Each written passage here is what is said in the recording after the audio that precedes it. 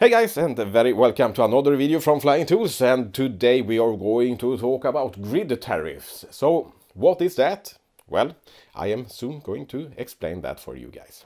As you know, I have earlier been with this frequency balancing, and I have now stepped away from that, and I am pretty much just standing by myself at the moment. So together with my battery that I have to my house, I will try to have as low costs and fees as possible from those new grid tariffs that we have here. So first of all, it's important to know the difference in kilowatt and kilowatt hour. I know that I have seen so many who is asking, how many kilowatt is my battery holding? How many kilowatt hour can my inverter take? Well, that is completely wrong. You have to turn that around. A battery always holds energy, and that's the same as kilowatt hour. And an inverter always works with power, and that's the same as kilowatt. Pretty much like that anyway, you know what I mean. And my grid owner will now fee me for the amount of kilowatt that I am using during 1 hour. And that's because they want to fee me for the load I am putting on the grid. They are now picking out the 3 hours during 1 month that my energy uses has been on the top. So that's what I need to pay for. And the cost for those kilowatt is 81.25 crowns for me. It will be different for you if you have another supplier, of course.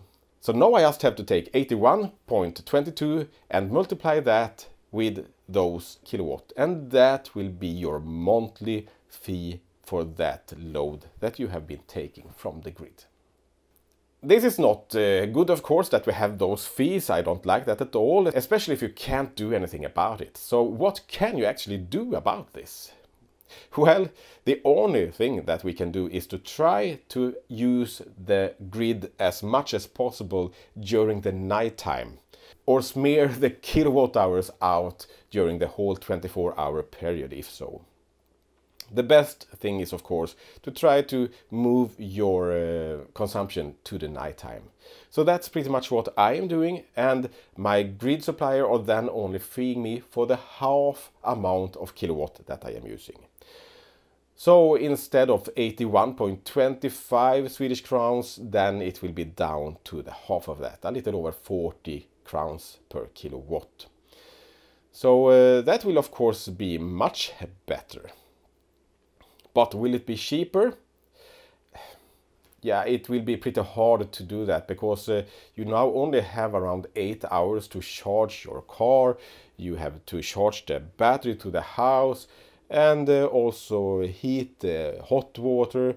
So yeah, it's not easy to trying to have this kilowatt down. But of course, if you now are using 11 kilowatt, it will only be the half of that. So yeah, it can be possible. And then if the energy prices are low, I am also using my inverter in peak shaving mode. So every power that will go over 4 or 5 kilowatt, it depends on how I have set it. I have now set it to 5 kilowatt. And if my energy are going over 5 kilowatt, then the excessive amount of power will be taken from the grid, from my battery during the daytime. Because as I said there, if I now use 10 kilowatt during the nighttime, which I'm pretty much have to do, because so I can fill up my battery and also charge my car, then my grid company will only fee me for the half amount of those 10 kilowatt, and it will be the same as 5 kilowatt during the daytime. And I think that this can be great, because we have now seen that sometimes during the middle of the day it can actually be really, really low on the energy prices. So I will try to have an automation that the Home Assistant will sense the energy prices and also sense the time when I am using this, so it will go in and out of peak shaving automatically. And then when we have hours with high energy prices, it will go into self-use mode and not take anything at all from the grid. And then again, when it's cheaper, it will go to peak shaving, and during the night time it will be full power from the grid again. Alright, we are now going to take a look at my grid owner's graphs here. So we are going to take a look at January 2024 this time and compare those numbers with the new power tariffs that we have here, just to see how much more expensive it will be, or is it possible to even have it cheaper. Let's take a look here. So here we can see a graph for January 2024. And this is just to compare the power tariffs with the normal fees that I had last year. So we are going to use this month here as a comparison. So what are we looking at then? Well, first we have those pillars here, and that's the amount of kilowatt hour during one 24-hour period. And then we have this graph here, and this will show you the amount of kilowatt that I have been taking down during one specific hour that actual day. So what they now will do is to take the 3 highest peaks during this period, and they have now marked that with this red dot here, as you can see. So the average of those 3 peaks here is what I am going to pay for.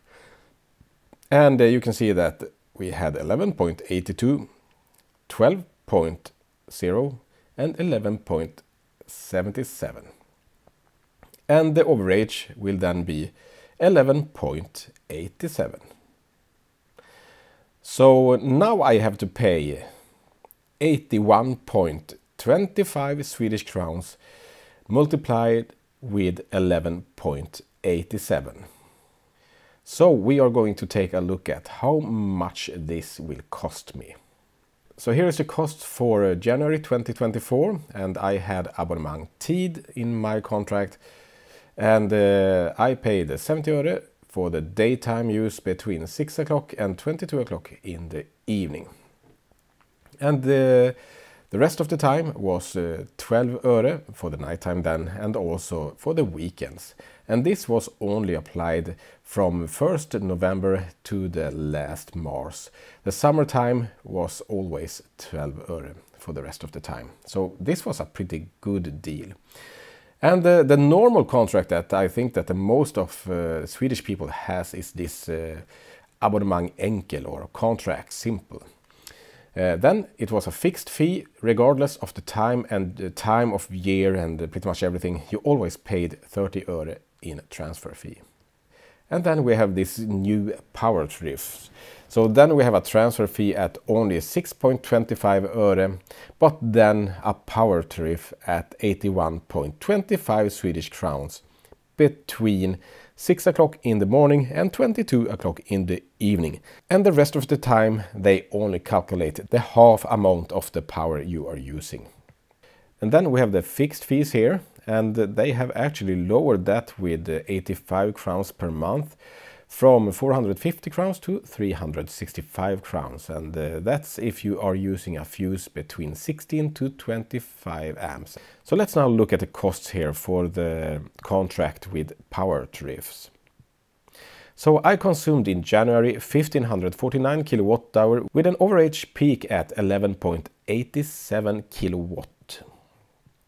And now we have to take that 11.87 kilowatt and multiply that with 81.25, and we will then have a price at 925 crowns that we have to pay. But as I said there, I am now taking this power during the night time, so we can now divide that with 2, and we will then be standing with 482.5 crowns for that amount of power I was taking down.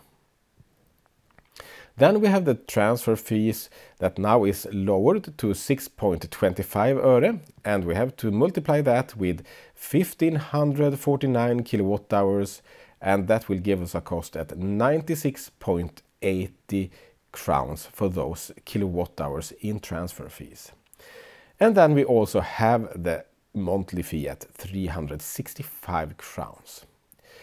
So for this month here, the price that I need to pay when I use the energy during the night time is 944 crowns and 30 öre when I am using it the night time.